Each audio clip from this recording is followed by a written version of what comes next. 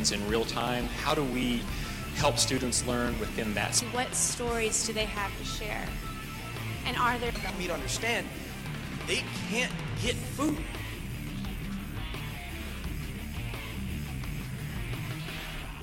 Fourthly, they need to foster a healthy disregard for the impossible. Have y'all ever realized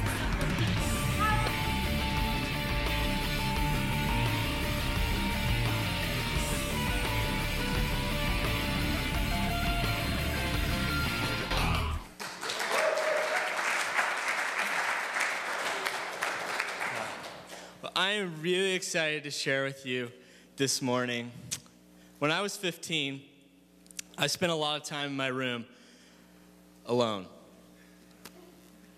I used to film myself in my room, doing what most kids do, writing songs about cats, and filming my opinions on things, and just being incredibly, incredibly awful.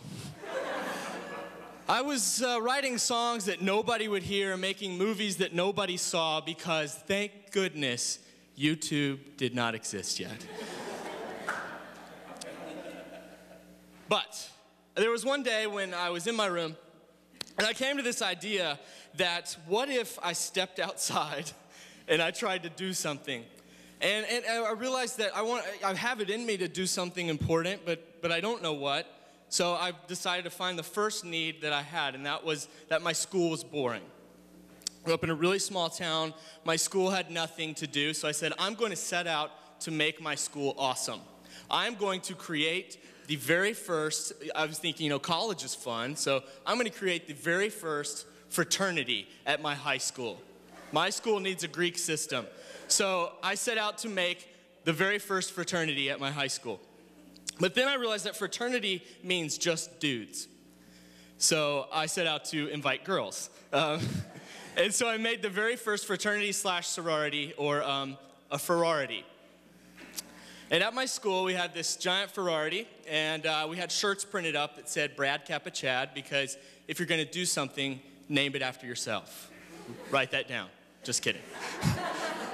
I wrote Brad Kappa Chad on the shirts. People were buying these shirts, and it was incredible to see my name on people's shirts. They're wearing them. I was like, I'm awesome. This is going great.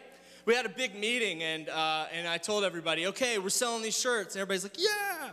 And I was like, at the end of the year, we're going to have a big party. And everybody's like, yeah. And I was like, our mascot's going to be a pig, because I grew up on a farm, and pigs are readily accessible. So everybody's like, yeah, mascot's a pig. And I was like, at the end of the year at the party, we're going to eat the pig. Yeah. Nothing. There's no sound except for the tears of a few girls. And so I quickly was like, just kidding. Cancel barbecue. Okay, like, this is a bad idea. But somehow this was still working. People were buying the shirts. Things were happening. It was really exciting. People were talking about this thing that was happening. They didn't even know what it was. And I was like, this is great. But I was struck with an idea. What if I could sell more shirts? So I made a little sign that said, proceeds go to sick kid. Yeah. Now, I like to think that there was this part of me that was like going to find a kid and heal him. But it was, intentionally vague enough, just charitable enough, in which nobody would say, hey, how many proceeds? What's exactly the percentage? And who's the sick kid? Nobody was going to ask these questions, right? Except for my mom. He was like, this is really great what you're doing, Bradley, but who's the sick kid? Who do you know that's sick? How did you set up a separate bank account? These are questions I didn't want to answer because I didn't have an answer. It was after a trip to St. Jude Research Hospital. My mom took me. And there I came face to face with kids my age who were battling illness. And there I came face to face with kids my age who it could just as easily have been myself. I came face to face with my own selfishness and my own ignorance. And suddenly, sick kid had a face. Sick kid had a name. And I had a new mission. It was in that I was struck with an idea. What if you could combine compassion acts of compassion with creativity? What if I could take all of those things that I was doing, making these weird videos and writing songs and somehow making something good happen? But I didn't quite know what that looked like. But I knew that if you could do compassion plus creativity, something could happen. Something awesome. So I rewinded and set out on a mission and on a quest to find awesome. Now, awesome is a word we use a lot. We throw this word around a lot. We use the word awesome to define things like sunsets, or to describe things like Justin Bieber, or to say, yeah, okay, never mind. We use awesome to describe things like TED Talks. My TED Talk. That's right.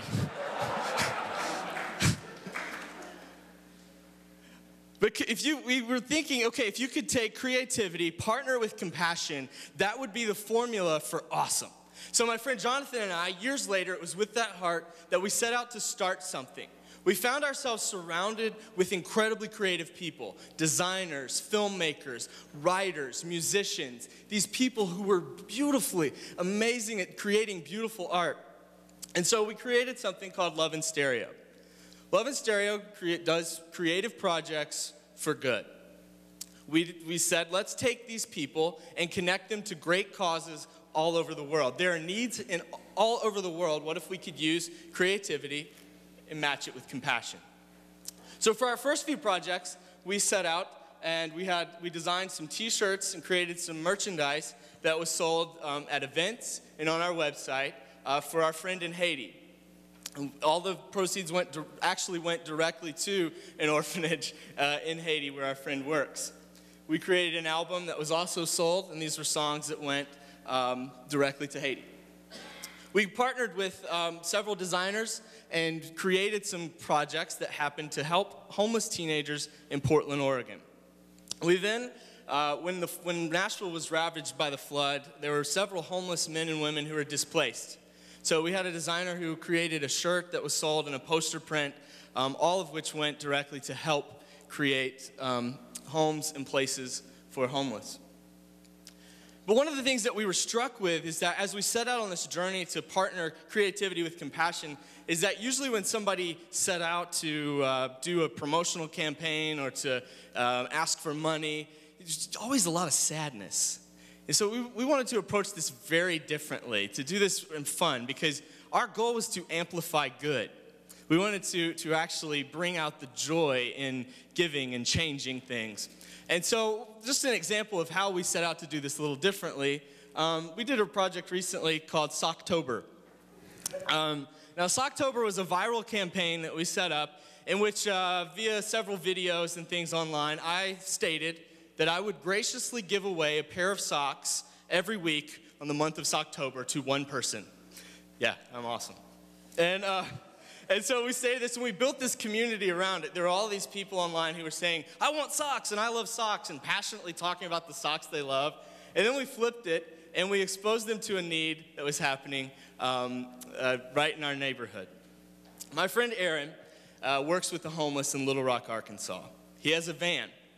He drives around in this van. He fills it up with supplies that homeless men and women would need. Basic human needs. He fills his van up and drives around until it's empty. Instead of standing there and waiting for people to come to him, he goes directly to them, and it's a beautiful work. He's changing lives. And we wanted to help him. It would have been easy to just slap up a few sad pictures of homeless men and women, play a Sarah McLachlan song like In the Arms of an Angel or something like that, and have people crying here, take my money. But our theory is that sadness is not the best motivator. So instead, we did something dumb, because that's what I'm good at. We created a rap song called How Can I Have Swag If I Ain't Got My Socks On? And here now is a clip of that song. We sold this with the proceeds all going directly to my friend Aaron in Little Rock.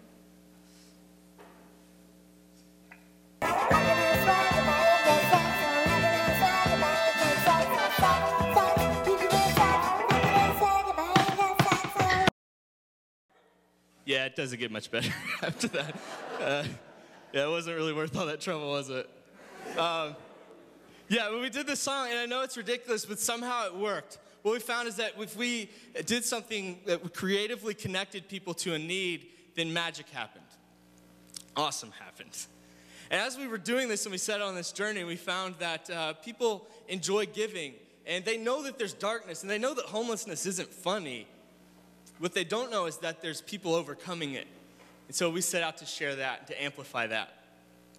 As we set out on this journey, we began to meet people all over the world who were creatively meeting needs in their neighborhoods. These were amazing people, and they were all asking the same question: what if things don't have to be the way that they are? These were people who were doing things who were like these two girls here, who are high school students in Alabama who found a need in their neighborhood, that there were boys and girls who only had one meal a day, and it was the meal at their school. And on the weekends, they had no food. So these girls not only creatively connected to that need, they also collaborated with people all over their neighborhood. These two girls both went to different schools. They both asked men and women that were in their community how they could help. They connected with the shelter. They asked elderly women at their churches to cook food. And now on Saturdays, there's a program in which they provide meals to kids who wouldn't have it otherwise. Creativity, compassion, and collaboration. That changes everything. We found that collaboration was something we were really bad at. Like, we didn't play well with others, so we set out to change that.